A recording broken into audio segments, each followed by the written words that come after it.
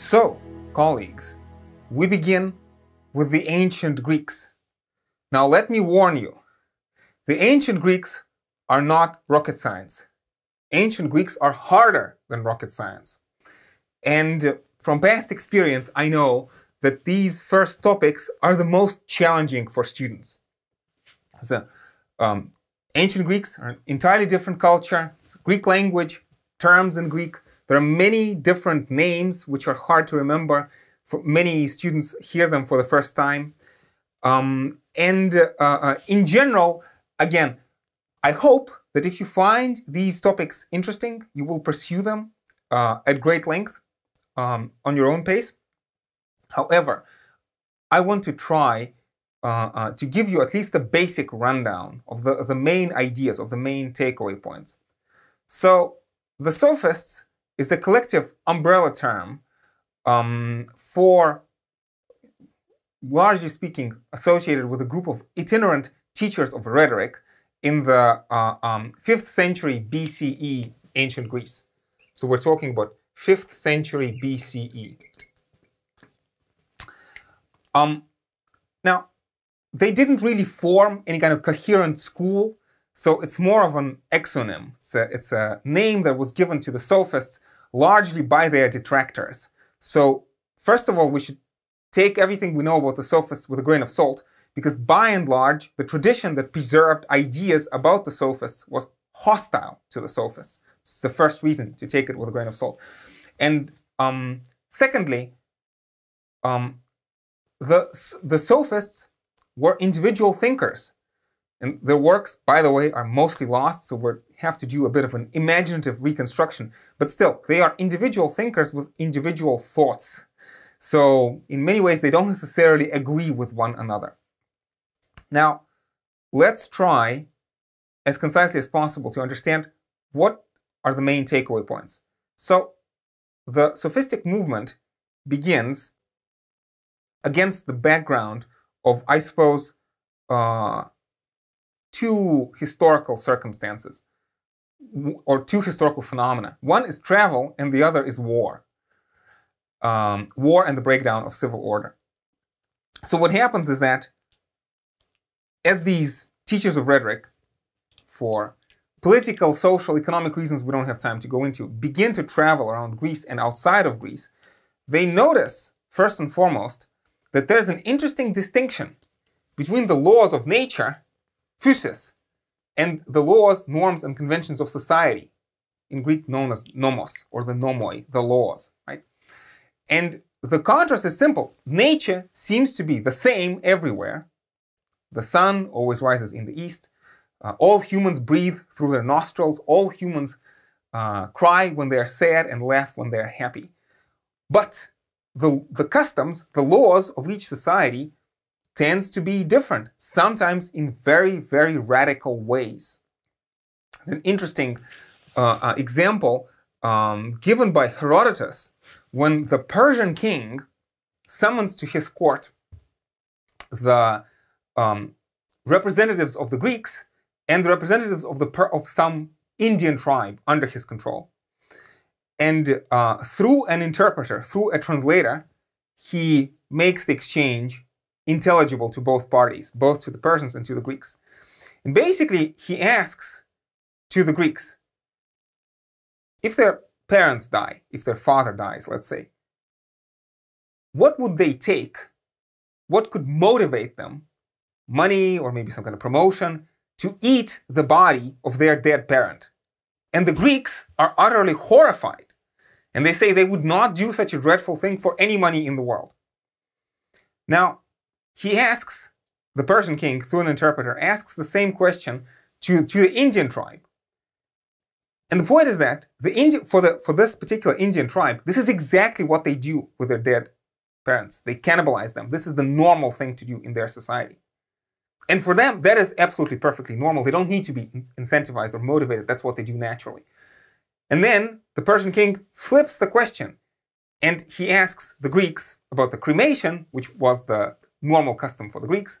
And then he asks about the cremation of the Indians, and the Indians are horrified at the prospects of burning the bodies of their dead parents, and they are as horrified at this prospect as the Greeks are horrified at the prospect of eating, of cannibalizing their dead parents, right?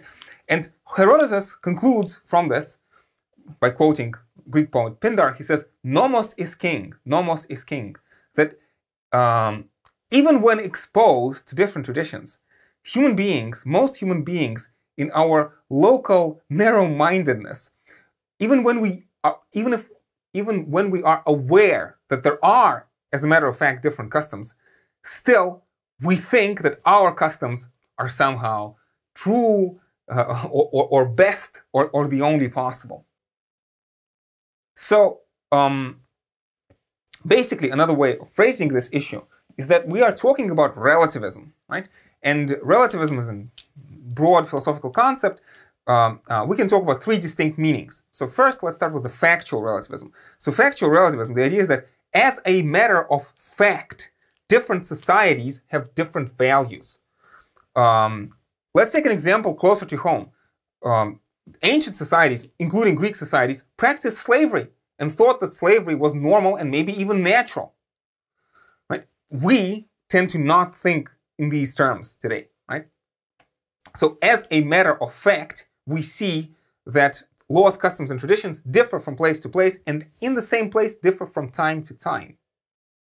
By the way, very important, I feel, lesson in open-mindedness is that let's ask ourselves, what would the future generations think about us? What would the future generations think about our contemporary customs of you and me? We tend to think of ancient practice of slavery as barbaric. Could it be that much of what we do would be regarded as barbaric by future generations? I'm reminded of Hannah Arendt's famous discussion of the banality of evil, right? So this is factual relativism. In addition to factual relativism, you could go one step further and say, not only is it the case that customs are different, but in fact, they are essentially different in the sense that ontologically different, that there is no fact of the matter, that there is no right custom. Yes, they are different, and none is the right one, right? And I suppose as a species of this, as a variant of this, you could talk about social relativism, saying that the meaning of the phrase good or evil, the meaning of the phrase right and wrong, is actually set by the group dynamic of a particular community, that a particular community decides what is right and what is wrong. And in addition to this decision, there is no fact of the matter. So, what are the political philosophical implications of this observed factual relativism? Well, broadly speaking, the most important issue that is raised is the notion of justice. Again, the traditional, unreflective view tends to see social norms of justice as unproblematic. Very often, these norms would be associated with the will of the gods. So in the case of the ancient Greeks, we're talking about the Olympian gods, for example, Zeus. But this will find different expression, of course, in later monotheistic traditions. So it is possible, but difficult, to go back to this maybe somewhat naive view of the world, pre-relativist view of the world, saying that no, even though customs are different, still there's one divine order and human beings obey this one divine order. Not to mention that when we try to put philosophy and religion into dialogue with one another, it's a complicated and controversial story, we run into the observed problem of evil. And the problem of evil basically says that, okay, let's imagine that the laws of justice are ordained by the gods. Do the gods actually oversee that justice is always done? And the answer seems to be, most of the time, no, not really. Very often we observe that crime does indeed pay. Individuals do end up breaking the law and getting away with it. And sometimes on a social level, you can see tyrannical invaders assaulting innocent cities, turning formerly free people into slaves, and again, also seemingly getting away with it, right? So I'm not saying that it's an insolvable problem, but it's definitely an interesting issue to ponder, the problem of evil. And often professors of philosophy discussing this subject seem to act on the presupposition that the problem of evil must have a solution. There must be a simple and straightforward or some sort of a solution to the problem of evil, but we should be open to the possibility, and certainly the Sophists were open to the possibility, that there is no solution to the problem of evil. That in fact, this world is not a divinely ordered cosmos, but actually chaos, right? In the words of Immanuel Kant, der Schlund des zwecklosen Chaos der Materie, the abyss of the purposeless chaos of matter, right? And gods either don't exist or don't care about us. So if we take gods out of the picture, what can justice be? Well, it seems that we go back to our previous possibilities, conflict and consensus, conflict and consensus. The conflictual side would say that justice is simply a mask for the interests of the stronger, right? So either we're talking about class oppression, a ruling party imposing their will on the rest of the population, or maybe, and even more broadly, the domination of individual by society. It's a conflictual view of social relation. On the other hand, we can hope that maybe actually no, maybe there's a natural harmony of interest of the individual and society. And in fact, ultimately, human beings can only become properly human and properly happy in a society. This would be the best possible consensual view. Or a second option, lesser option, is that, yeah, society is not perfectly consensual, but still, social arrangements represent a kind of a compromise. So not really natural harmony, but so to speak, necessary evil, or at least lesser of two evils. And these are the possibilities on the table, and they were discussed actively by the most prominent members of the sophistic tradition. So before we proceed, let us talk about the potential political implications of this dichotomy between conflict and consensus.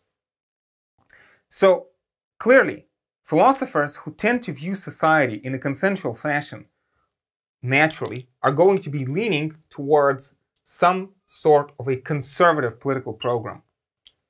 If society is good, one should avoid changing it potentially for the worse. On the other hand, kind of a halfway house between conflict and consensus would be the ideas of reform. That maybe our society is conflictual now, but there are possible reforms that could make it more consensual. We are somewhere in between. Third option is to say, no, our society is so radically bad, is so radically conflictual, that only a violent revolution can solve the issues.